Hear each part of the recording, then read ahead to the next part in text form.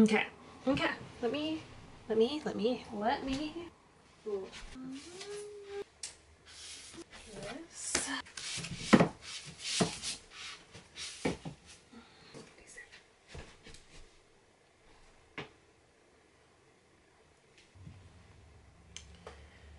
Is it August?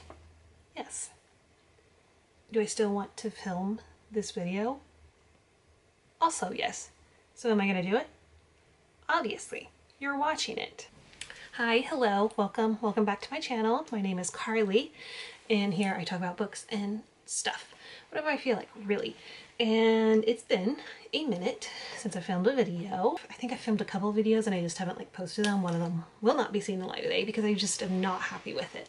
I want to get something out and I want to do this, and I've been wanting to do this. July was busy. Busy. So today I'm here to film my mid-year book tag because it's August.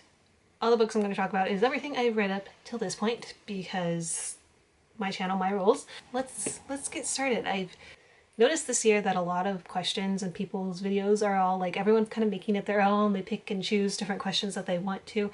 So the questions I have, I took from Tia Chu, I think is her channel name. I very much love her channel and you should absolutely check it out. But I know she got her questions probably from somewhere else. So I've looked and these are the ones that I want to answer. So as of August, I have also read 31 books and I have a goal of 40 books. So I'm definitely on track to make my reading goal this year. Yeah, so I am going to start with the questions now. First one to answer is best book you've read so far in 2024. And I've got sort of two. Okay, so the first one I'm going to talk about is Love in the Big City by Sang Yong Park. I talked about this quite a few times on this channel already. This book is not for everyone. It's not really a love story, but it's about this guy and like these 3 different relationships he's had in his life and how they have kind of shaped him and who he is. And there's just so many different moments in here that like spoke to me on a personal level that made this so special to me.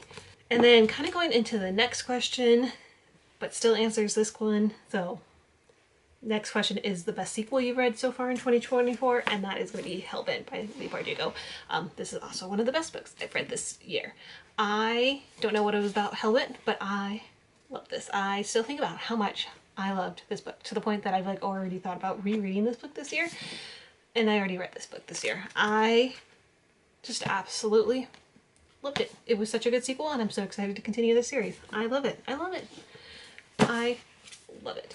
Third question on this questionnaire is new releases that you haven't read yet but you want to. So personally, I honestly don't really pay attention to new releases. I just don't. It's a surprise whenever a book gets released, then I'm like, oh, I really want to read that. And then I find out it was released like yesterday.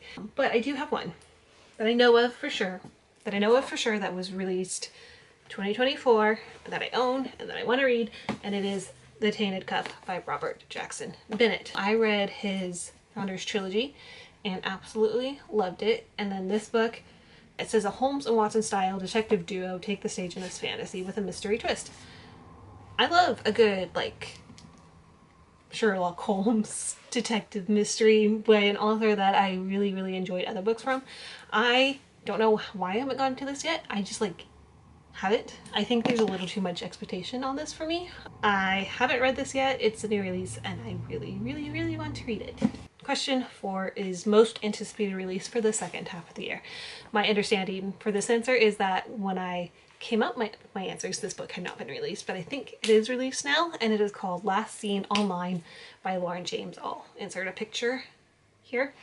But this author wrote an unauthorized fan treatise that I read last year, and that one is free online, and this is sort of like the sequel to that, and I loved an unauthorized fan treatise. It was so good, and maybe this is coming from someone who is not like a mystery reader, but like I really loved it. I was into it and I was like having so much fun with it. About this girl or this person online and who starts off, who is like obsessed with the show or think supernatural, okay, think supernatural, and starts off being like, have proof basically that the two actors of the show are actually dating IRL. And then it snowballs from there to like something that is just disastrous. And it is so good. It kept me gripped and on my toes, and it's told through like newspaper articles and Tumblr posts and all this stuff. And so yeah, this is the sequel to that, sort of traditionally published. This one is traditionally published, and I really want to read it.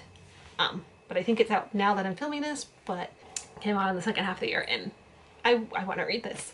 Number 5 is my biggest surprise this year, and I think that one will have to go to The Way of Kings by Brandon Sanderson. If you don't know anything, let me just, because this is the only one I have it on me, is Oathbringer. This is the 3rd book in this series. This is 1,200 pages.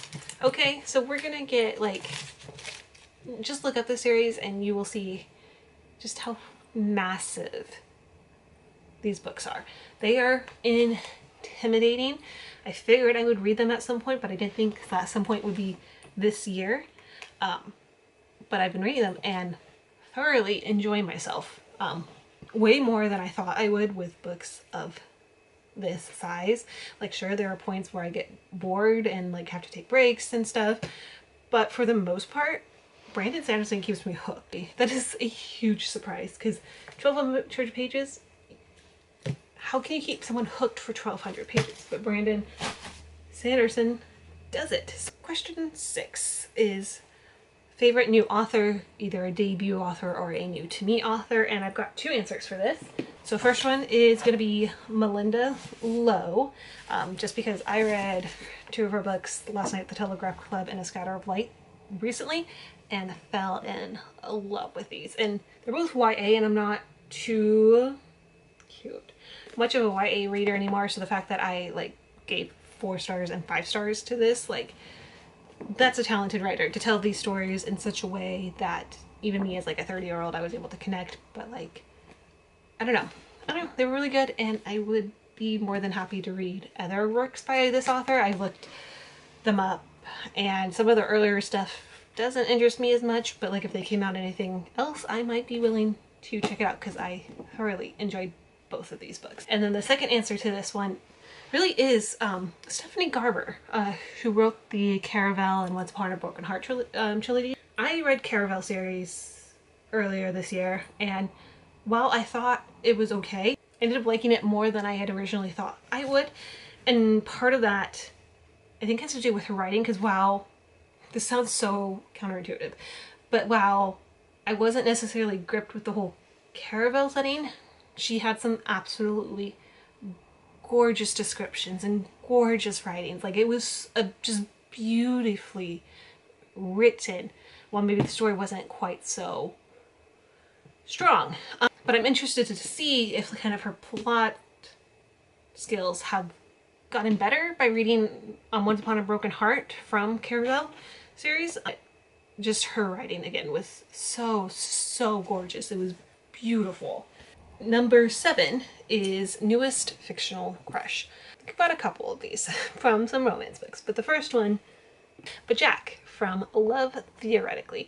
I love Allie Hazelwood male characters. At least I've read 3 of her books, and they've just like some of my favorite male characters. Like, they're just so like utterly obsessed with the female character, but like in a healthy way, at least in my opinion. Like, it doesn't come off a creeper, and I just love that they want what's best for our female characters. And I don't know, I love, and I'm only calling this one because, I mean, I read Check and Mate, and I think that was Nolan was his name. I remember I absolutely adored him. And yeah, maybe it's just a general thing, is that I love newest crushes are going to be Allie Hazelwood men. And then the other one on this is Justin from Just for the Summer by Addie Jimenez. I loved him.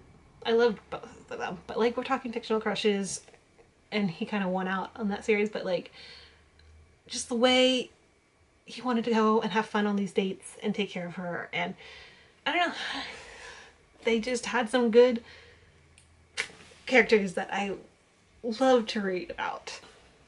And that doesn't happen often. Number 8 is a book that made you cry. Again, I've got 2 answers. First one, again, Love in the Big City. Ending of this made me cry. The conversation, relationships, topics with his mom in this made me cry. I just cried. It just hit me right in the feels. And the second book that I have is All the Light We Cannot See by Anthony Doerr. World War II book about a blind girl in France under occupation and a Nazi soldier. It made me cry. I cried a couple of times. There's definitely parts in here that were just really tough to read and made me sad. And I cried because of it. Number 9, Turning It Around, is books that made you happy. We're gonna go for the cop-out and say that just about every book I've read this year made me happy. I mean, there's definitely some that have not made me happy, but for the most part, a lot of these books have made me happy. I think the real answer to this is Love Theoretically by Ali Hazelwood. It's been like a month since I've read this now, and it made me really happy. Like, I read this in a day, and I literally a day. Like, I started this at like 11, 12 in the afternoon and finished it at like 8 p.m. that night. I could not stop reading this book. It's a romance, and it's an Ali Hazelwood romance, and they make me happy. Number 10 is The Most Beautiful Books, and there's no other answer than these covers of these Jane Austen books. Like, come on. These are like the prettiest things I've ever seen in my life. I have them displayed on my shelf usually. There should be that big space right there is usually how they're displayed, and I think they're so pretty. They're so pretty. I've had these for months and I can't get over how beautiful these books are. They're so pretty. Oh, I love them so much. Last question on this list, a questionnaire thing to wrap it all up, is what books do I need to read by the end of the year? And I've got 2 here. First one, Tainted Cup. I'm bound and determined to read this by the end of the year. I need to get to this. And then my next one is Jade City by Fonda Lee. I got this for Christmas and I haven't touched it, and I don't really think about it. And there's something that makes me feel bad about to still have this unread by the time Christmas comes around again. So I really want to get to this before the end of the year. And that, my friends, is my mid-year book freakout tag.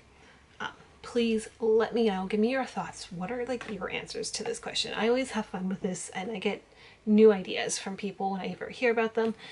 And that was fun.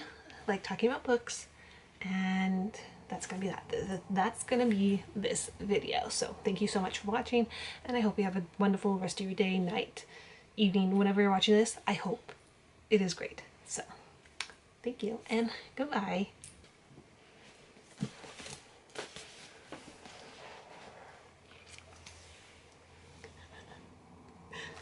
Oh my god. Oh, that is heavy. Okay.